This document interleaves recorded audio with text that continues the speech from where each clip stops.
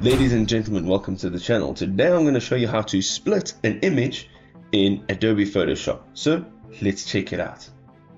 So what we want to do here is go over to the left hand side and you will need to look for your crop tool. Now your crop tool may look slightly different if you're using a different internal crop tool.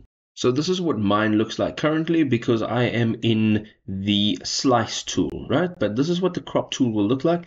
And you can open this and look for the slice tool. Now, once the slice tool is connected, you're going to right click on your image in your canvas. From here, you're going to look for divide slice. Here in this window, the dialog that opens up will allow you to divide horizontally as well as vertically. So you can divide it into 3 by 3 or 4 by 3. And as you are going about this, you will see a real-time preview. Once this has been completed, you can see that's what it looks like. You can now say OK.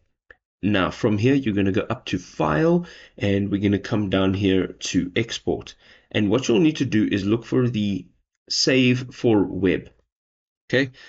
Once you've done that, you will define all of the other export settings here. So you can choose the format.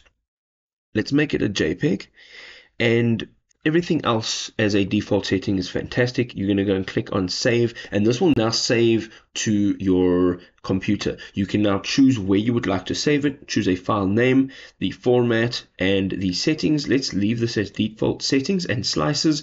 Make sure that it's on all slices and click on save. This will now be opened up, saved to your computer. Here it is. You'll see every one of these images saved as individual pieces.